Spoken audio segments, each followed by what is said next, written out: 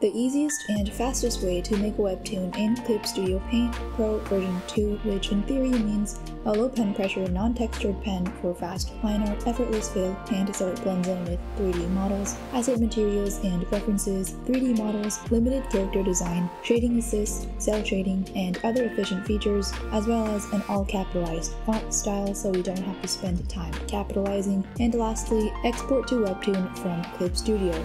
Clip Studio Paint version 2.0's head modeling feature might present us with the easiest way to create characters, although it's still a detached head, so we would have to draw the body and head at separate instances. Character models seem to be more useful, especially if school uniforms are involved, and it's more beneficial to have a modern setting and plot that is least time-consuming. Maybe in a school, so you only have to draw one outfit, a uniform for all your characters. So I roughly figured out a story like that for this webtoon experiment. The genre also matters, which probably means romantic comedy or slice of life because it takes longer to draw action poses compared to regular ones. Effects are also something to take into account for either fantasy or action, but we can't make the webtoon too plain in case no one reads it. I also suck at the romance genre, so I'll include some other elements.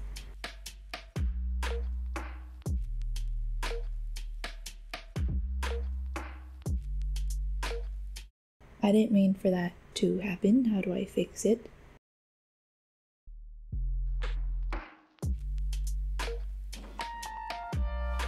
The school will be called Janini Art. Ninja Art. Kinda sounds like ninja art.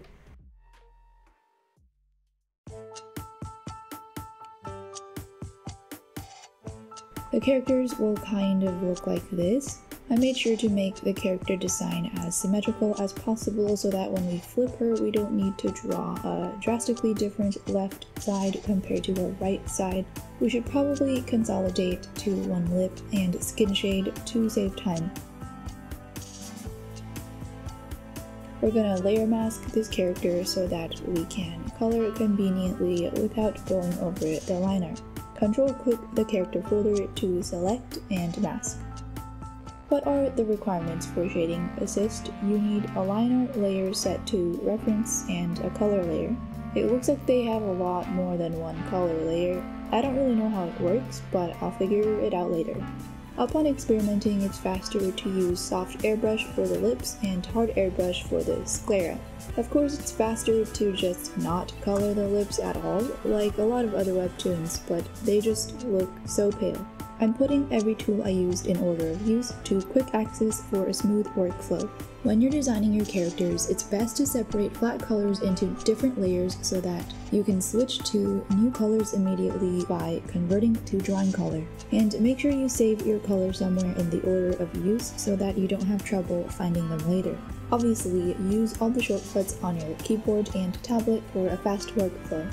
The line art is actually bothering me a lot because it's not the exact vibe I wanted for the story, so I think I'm going to switch to a pen that has a little bit more opacity and brush size variation for a softer feel to match the genre a little. I realize it's better to color the sclera after the eyes and hair so that it doesn't get in the way of enclosant fill. Wait, she's not supposed to go to this school, and she kinda looks creepy. It's okay, let's figure out how to use shading assist. So we set the line art layer as a reference layer and shift-click the color layers into a folder.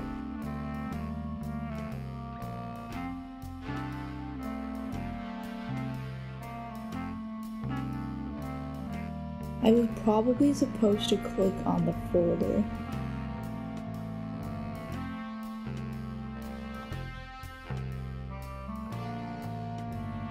I gotta say, it's very strange. Oh, I should check refer to lines on reference layer. Jesus, what happened? Oh, you can make the light source bigger. I guess it doesn't matter where you put the directional light.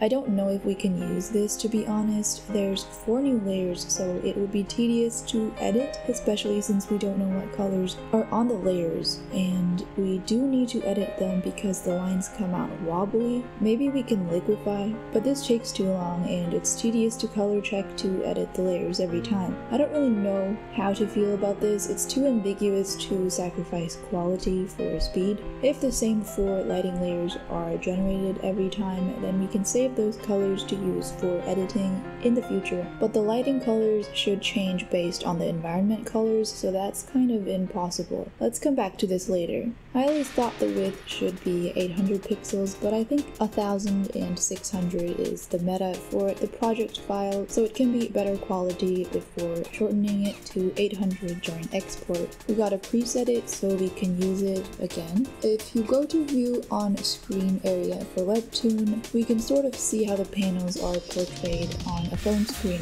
I feel like this is too long for a phone screen, but I'm not entirely sure. I changed my line art tool yet again from a pen to a pencil with similar pressure settings because this still doesn't look right. Sketch out the panels first so you know what you're doing. I apply text at this time, copy and paste it from my script because writing or typing text out is insane. For the font, I just downloaded some free capitalized commercial use comic fonts. After the downloads, we have to install the text file one by one. I don't know which font formats are compatible with Poop Studio Paint, but I know TTF is one of them, so the installed fonts will show up on the font list the next time you open the program. I think there is a way to show only the fonts we want on the list, so we don't have to scroll through all of the system fonts that we can't even delete. Open the font list settings dialog and select display font name in specific font to preview and check all the ones that you want. Then we can select the list we made. There's no alignment function, so we'd have to bring up the grid.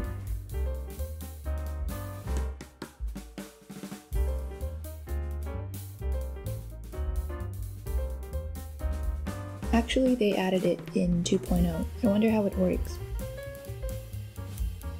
There's so many options. Okay, it's align horizontal centers to center the text, although something is off, either the grid or the text, but I'm sure it's not noticeable. What is the title of this webtoon? Should it just be Ninja Art Academy? NA? Why does it make 2 different text layers? Do we have to apply to selected text? No, this is not it. For borders, there's a how to add option, so I thought there would be something like that for texts, but I guess not. Balloons have it too. Maybe it's just hidden? I think I found it. Detect position, what does that do? It seemed like it was set to create layer always. I finally fixed it.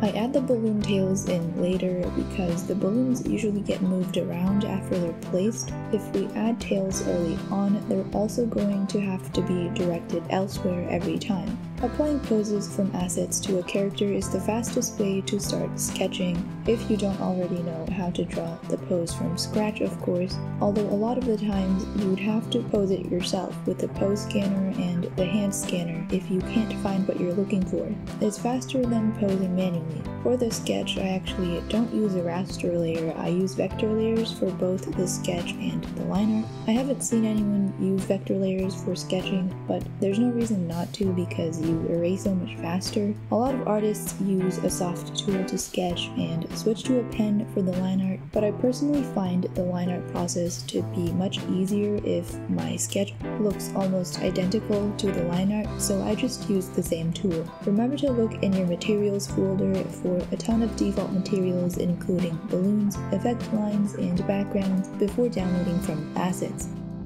The maximum canvas length is 50,000. We usually have to combine multiple different 3D objects to create our background, but sometimes we can use a full background, like this default park. There's a lot more character materials than I thought there were, although why is his shirt? Applying them is another issue. If anyone knows how to change the face of character models, please tell me. It's best to have a separate background project file for simplicity because 3D materials can make Clip Studio Paint very laggy. I use an auto action to convert 3D backgrounds to lines and tones, then adjust the color and alpha threshold.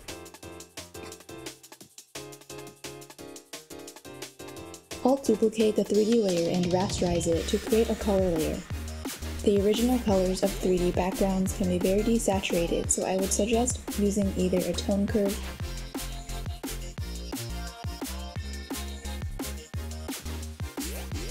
or raise the contrast and saturation.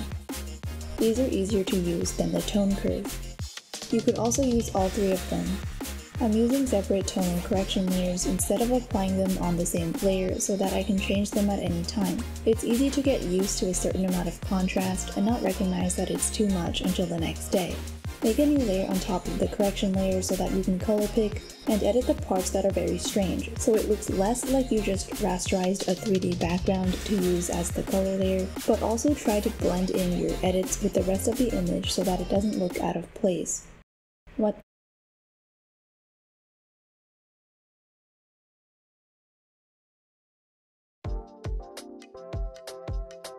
I like to create background image materials to reuse.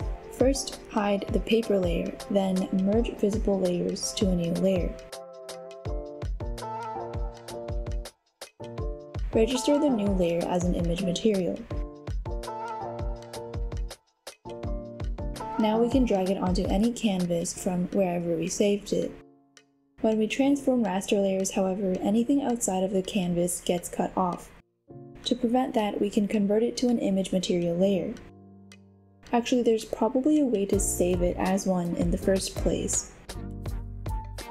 Maybe if we select Scale Up Down.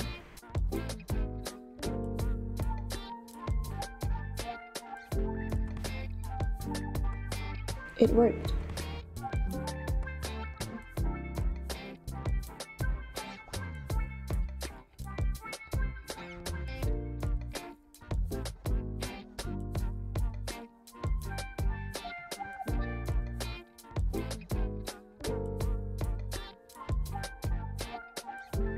Hold Shift to snap the frame line to certain angles.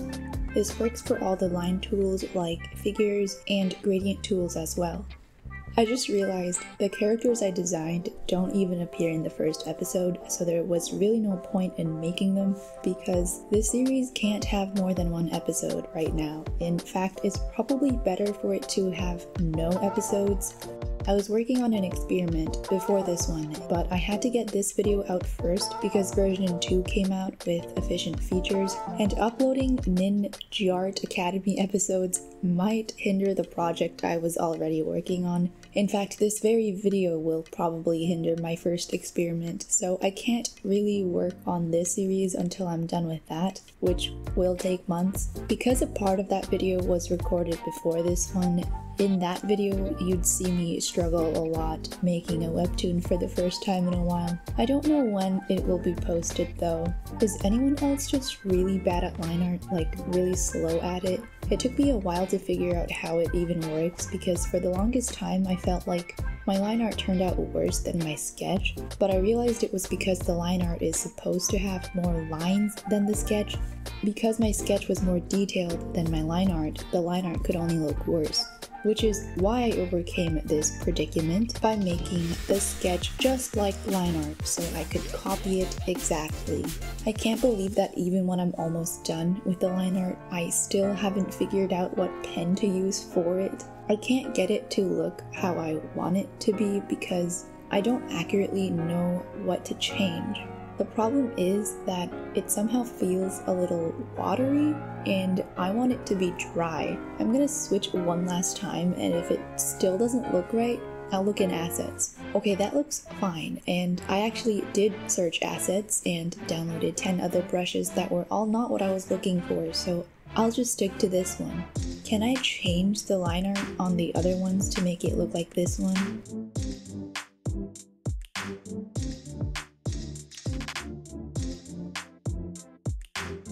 No?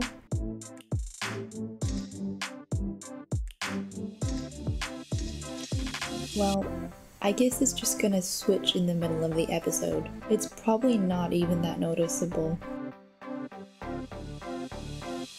I'm going to try to color on one layer. I don't need to tell you guys to use bucket tools, right? That's pretty basic.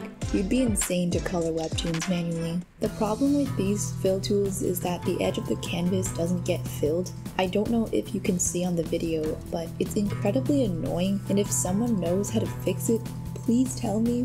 Tweaking the tools didn't work because although it solves that problem, it creates others. Like, does it make sense that I need to have 5 fill tools just to cover each one's flaws? Time to mask so we can be free.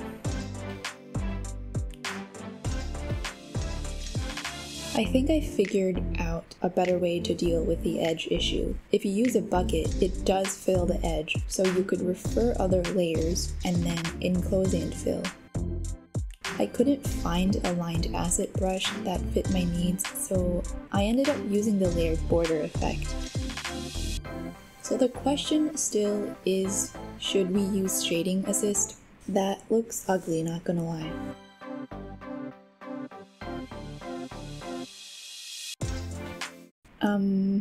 Yeah, no, I'm not gonna use shading assist because I need to edit it anyway, and it's tedious to go back and forth between normal and multiply.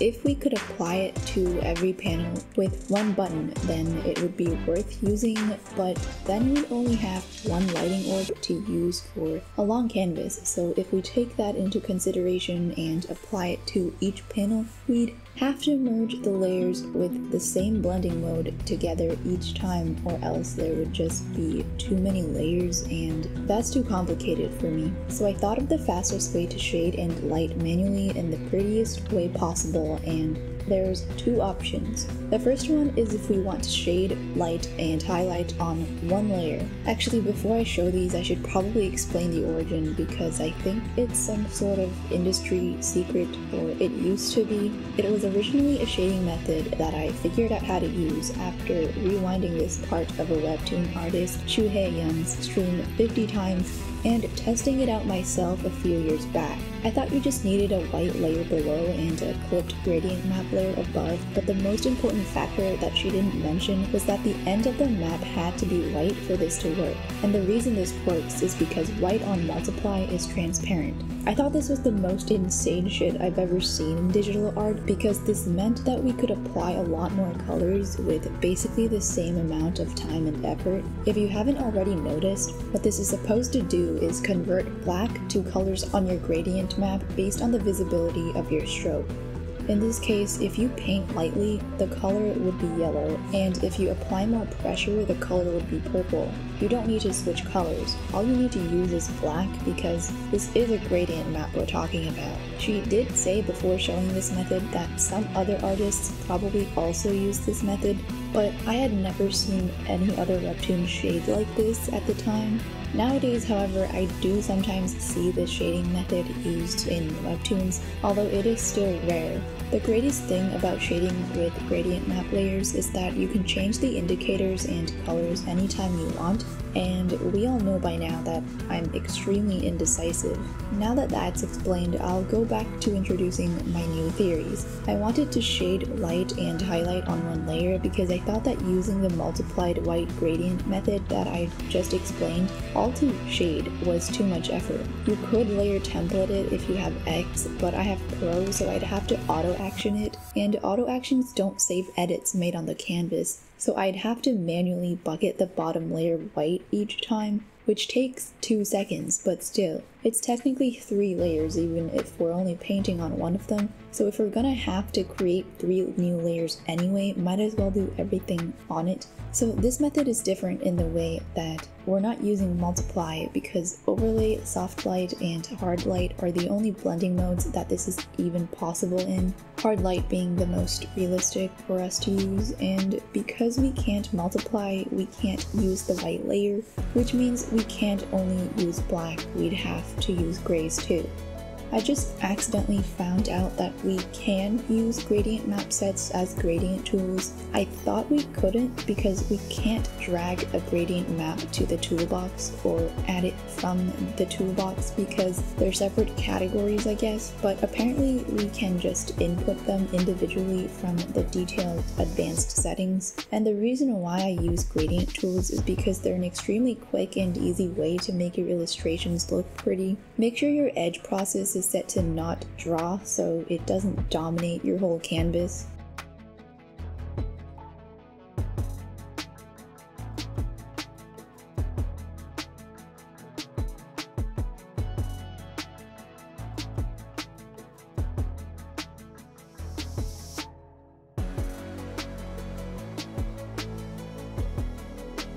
Don't do what I did though, I was just being an idiot. The gradient should go after the shading, but at least since I made that mistake, we now know that if you apply a gradient before or after, you can just use black because the color changes. You don't have to use grays, which makes sense because it's not the white that makes this possible. It's really any color, but we use white on multiply because it becomes transparent. The more you know. So I guess if we're gonna cell shade, we would do it with a low opacity pen or one that varies, although traditional cell shading is basically impossible to use with a gradient map because it's single colored and hard, so it wouldn't be soft enough to color change. I would suggest applying the gradient after so that you can erase without affecting the gradient. You know what though, the fastest way is to not really shade at all. But if you were to shade, you could either use black and gradient after, or use black and white. I realize you kind of have to gradient before you shade to retain full control, if that makes any sense. You'll know what I mean if you ever try it out. I forgot, I still need to explain my second method. It's pretty simple. Make a fill layer to put everything in the shade. Instead of shading, we're lighting because everything is already in the dark. So we're clipping the gradient map to a lighting layer instead. I don't really know why I thought this was a good idea. It looks prettier because it is lighting. I suppose it's good for artists who light better than they shade and they don't really want to do both. Can we do this on the same layer? That looks very strange for sure, although if you go look at something else and then look at it again, it kind of looks okay. Maybe there's a niche of people that will like it. You could also cell shade, lock transparent pixels, and apply atmosphere lighting softly, but I feel like that's too much work. I want to do everything in one step, so don't do all of the soft shading I did before cell shading. You really don't need it. What if I just leave it like this and don't cell shade? Then it would be the fastest, which is a great idea because then it would look dry. Just softly put some colors down and move on. Why didn't I do this sooner? The eyes do need to be highlighted though, or else they would look depressed. At the end, we do need to apply a gradient map layer on top of everything to unify the overall colors. This is not something we can skip, it looks complete shit otherwise. I suggest overlay or soft light. Can I use the gradient on my gradient tool though? I figured out how to add maps as tools, but I still don't know how to add tools as maps.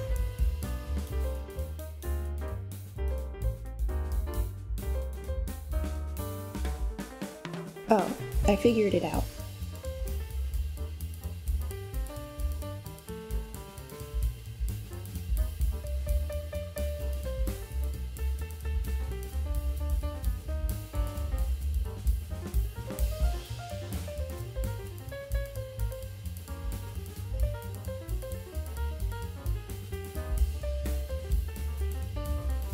Whoa, you know how sometimes when you hold shift, it brings up this strange line? I never knew what it did, but I just unintentionally found out. I uselessly put too much effort into this episode only to redo things over and over again, so it took much longer than I thought, and now I'm exhausted, mostly because I've been going to sleep at around 6 to 9 a.m. for weeks. But it's done now. Wait, no, I'm not done, I forgot. I'm done now. So now that that's done, we gotta export it. I'm gonna try PNG, and if it's too much, I'll do JPG. What's ICC profile? Change the width to 800, export as one continuous page because Webtoon finally has a page cut feature, so we don't have to use croppy anymore. Wait, what happened? I pressed enter. What did I do now? Oh, by pages, they mean the page feature that is only available on X. So this is right, export pages separately. It's 6 megabytes, which is fine. I think we're allowed up to 20. Why is it so jaggy? Did I do something wrong? Maybe it's supposed to be like this. Yeah, it gets jaggy if I zoom in too much. The fuck did my background go? I was just missing. What did I do? Oh, I probably didn't change the edge process of this gradient tool. Why does this panel just look so awful to me? Can I fix it? Maybe I can try covering it up with all the light. I think it's the colors. Like, does he have to be wearing green shoes? Oh well, there's nothing wrong now. Everything is fine. The genre is comedy romance. Title, Ninjart Academy.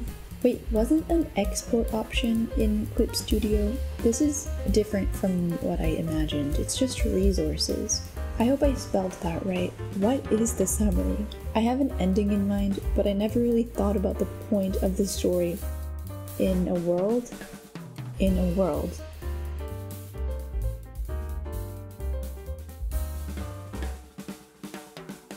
Obsessed? That sounds strange. Controlled. Well, they're not really controlled. This is free will. Focused? More like hyper-focused. Is it hyper-focused or hyper-focused? Does that make sense? This is bad because I don't even have series thumbnails. Can I use that character I made ages ago? But she's standing like a robot. What should the thumbnail be? I can't even use this for the thumbnail. It has to be 1080 pixels. So I guess I have to use the project file.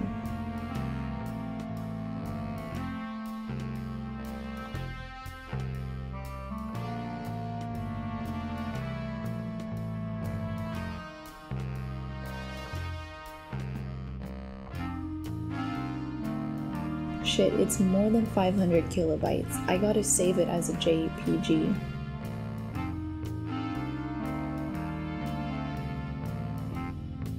These aren't even actual characters in the story, but I guess I have to use them for the vertical thumbnail. They're too big. Can I fix it?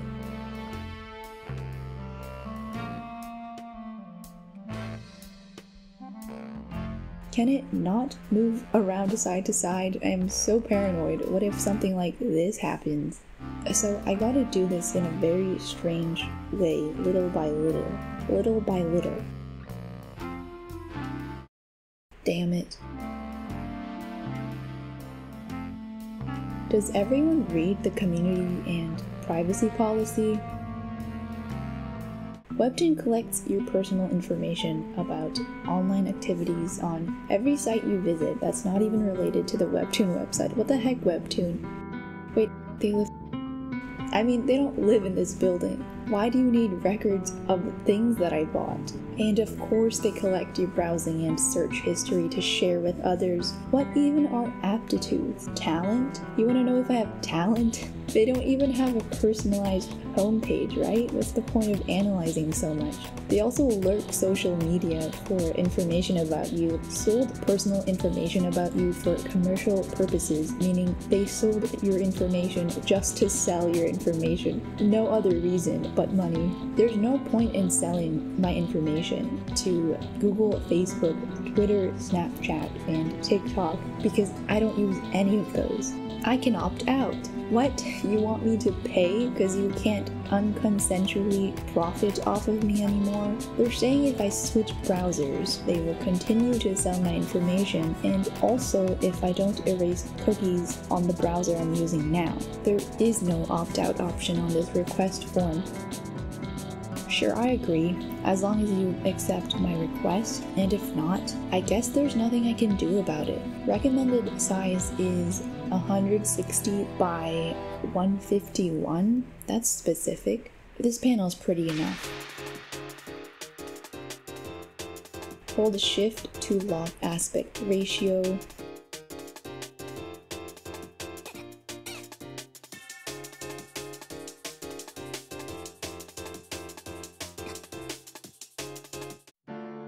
No, are you serious? Maybe I can fix it from here with my mouse.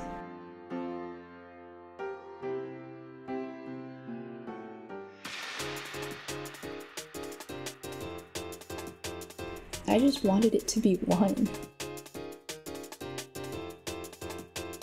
Min Giart Academy. That is the spelling, right? Let's check it to make sure it's okay.